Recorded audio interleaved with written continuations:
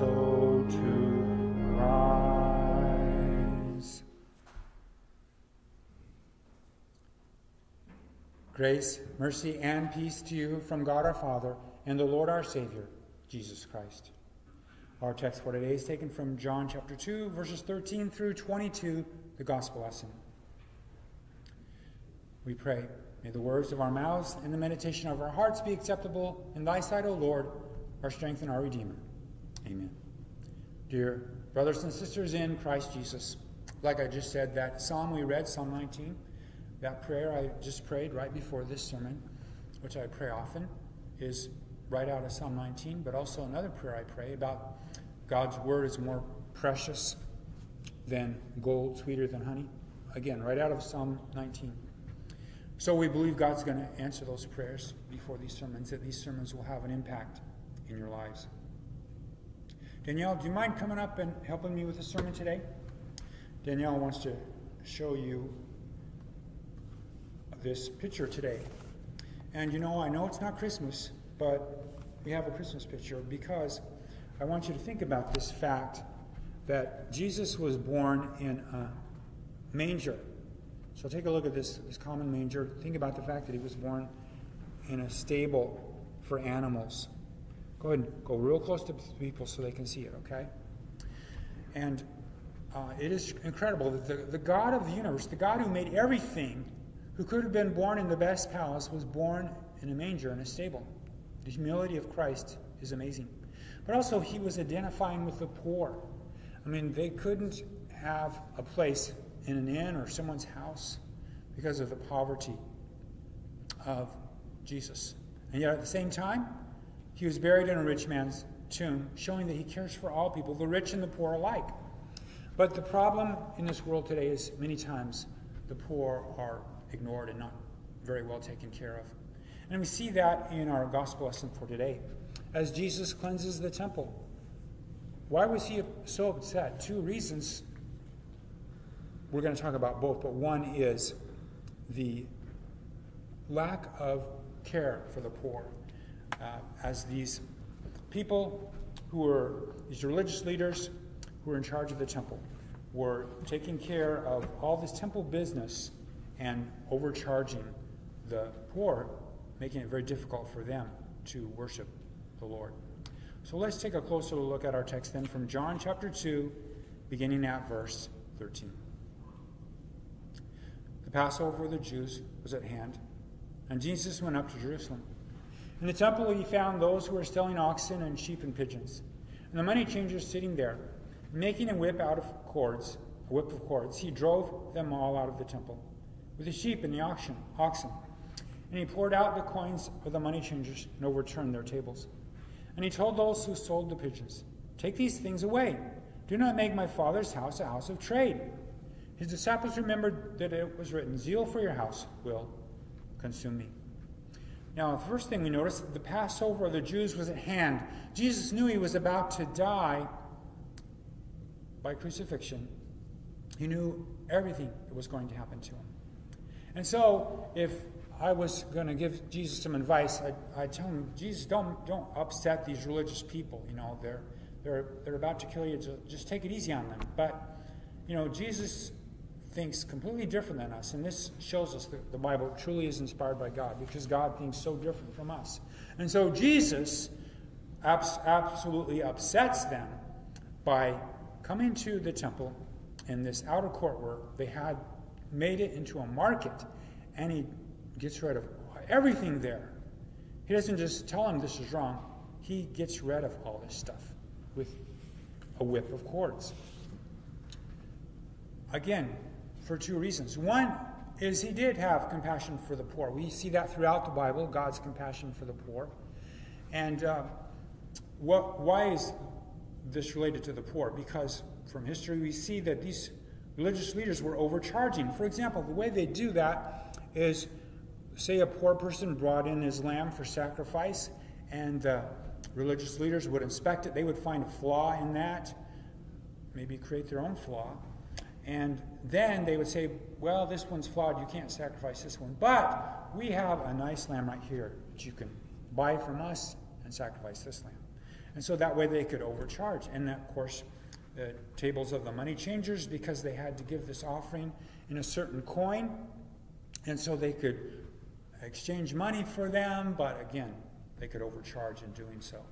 And so the point is, money became more important than the worship of God. And this is something that was very upsetting to Jesus, because God cares about the poor, because this was putting a barrier in the way of people getting to God because of this emphasis on money.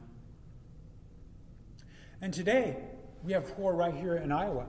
And, we who have good jobs, a lot of times will judge the poor and say, well, it's their own fault because they're lazy. But you know what? As you learn about people, you find that there are certain circumstances that lead a person to be in a difficult situation.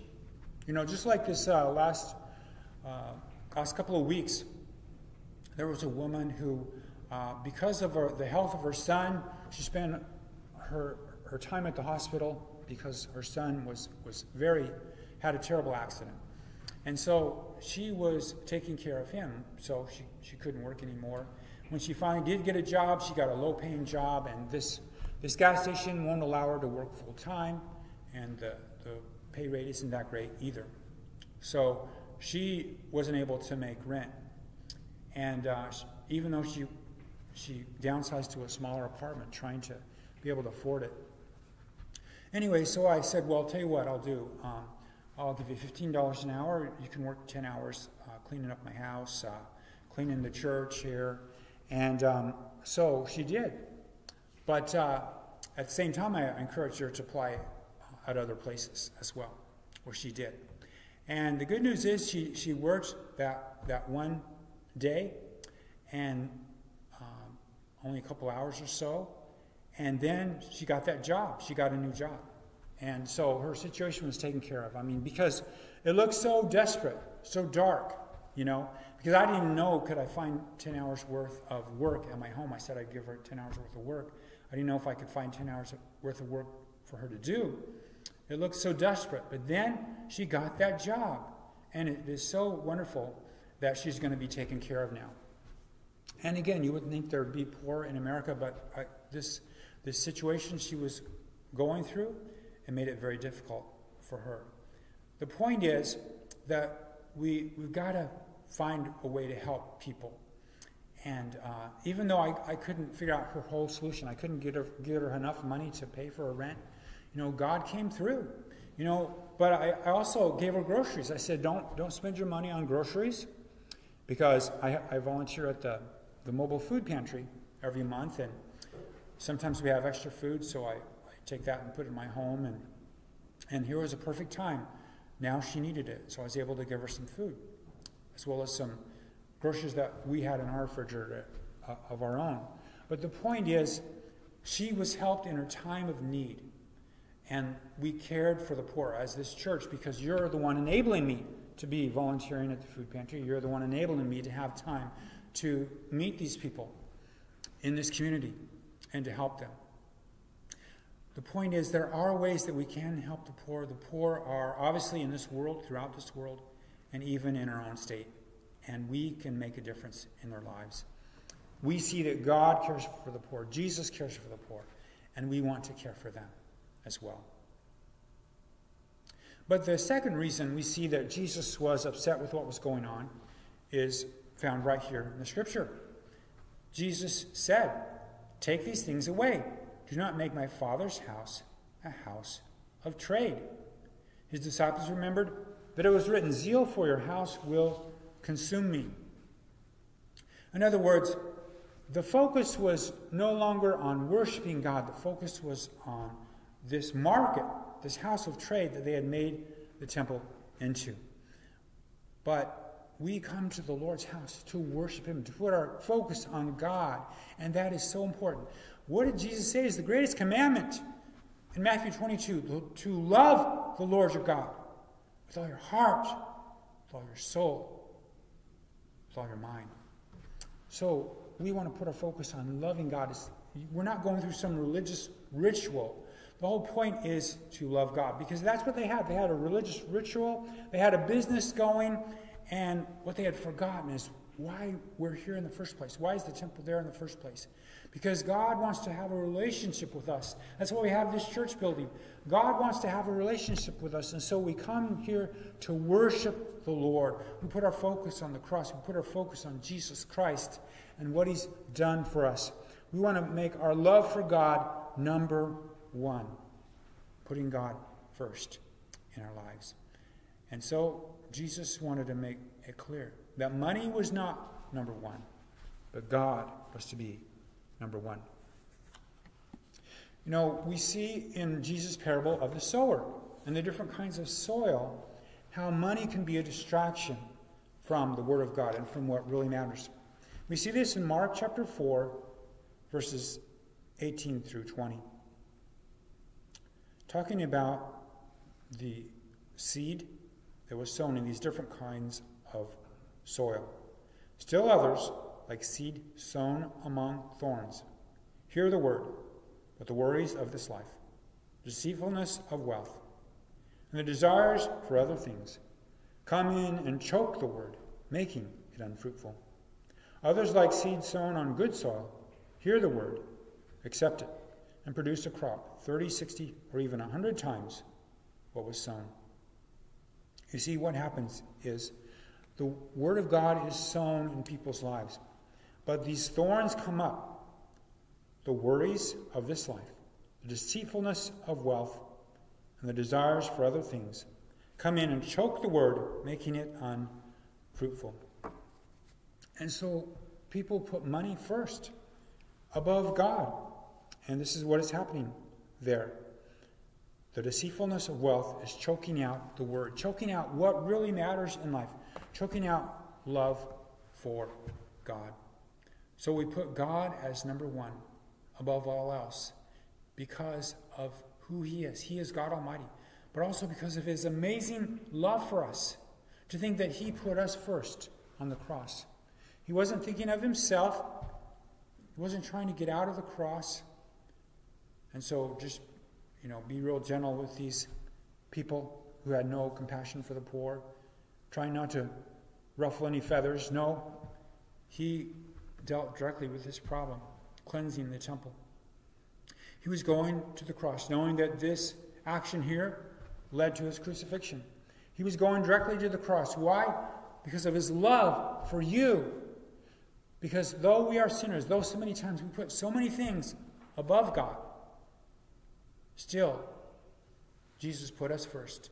He died on the cross to pay for our sins. He rose again from the dead, so that now everyone who believes in Jesus Christ has forgiveness of sin and eternal life. Thank God for what Jesus did for us on that cross. Thank God that you are in heaven. You are forgiven because of what Jesus Christ has done for you on the cross. And that love, that amazing love that Jesus has for us, inspires us to love him even more. To love him who died for us. Now, these religious leaders, they were so upset. They wanted to know what authority he had to do this.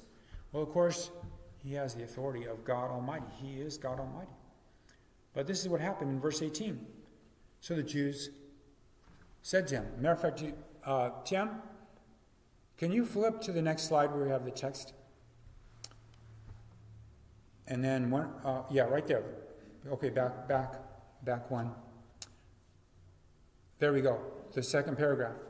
So the Jews said to him, what sign do you show us for doing these things? Jesus answered them, destroy this temple, and in 3 days I'll raise it up. The Jews then, and you can flip to the next one, said, it has taken 46 years to build this temple, and will you raise it up in 3 days? But he was speaking about the temple of his body. When therefore he was raised from the dead, his disciples remembered that he had said this, and they believed the scripture and the word that Jesus had spoken. So what sign did he give to show us that he had authority to cleanse the temple? And this is what he said. Destroy this temple, and in 3 days I will raise it up. And of course, he's talking about the temple of his body. For God had come to the earth and dwelled among us in the person of Jesus Christ. There was something greater than the temple there that day. It was Jesus Christ himself. And he said, destroy this temple, and that's exactly what they would do. They would crucify Jesus Christ. But in 3 days, he would raise up. He would rise from the dead in 3 days. And that's exactly what he did. Showing that he is God Almighty. Yes, this is the God we serve. God Almighty. We love him because of his great love for us. And we serve him. But you know what? There's sin in our lives. Just as Jesus cleansed this temple, we have to examine our lives. And we have to say, God, cleanse me. In our own church here, there's sin in our church. In our Lutheran Church Missouri Synod, there's sin. In the church throughout the world, there's sin. We need a cleansing today. Back in 1517, Martin Luther saw the need for a cleansing in the church, and he spoke the word of God to cleanse that church. He spoke the truth of the gospel to cleanse the church in his day. But today, God's church needs cleansing as well. Let us pray for that. So I'm going to ask you right now to stand up and say a prayer. I will lead us in a prayer asking God to cleanse our lives before, you know what? It all starts with us. We need a cleansing too. Let us pray.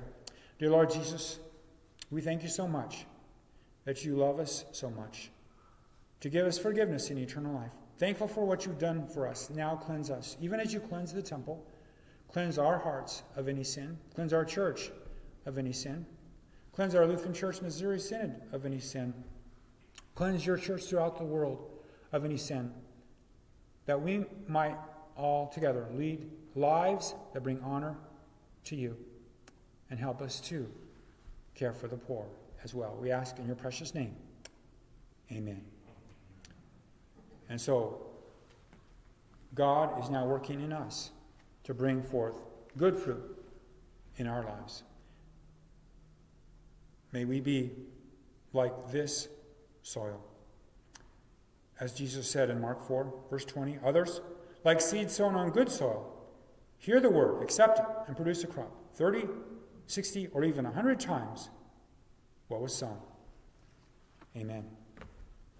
And now may the peace of God, which passes all understanding, guard your hearts and minds through faith in Christ Jesus.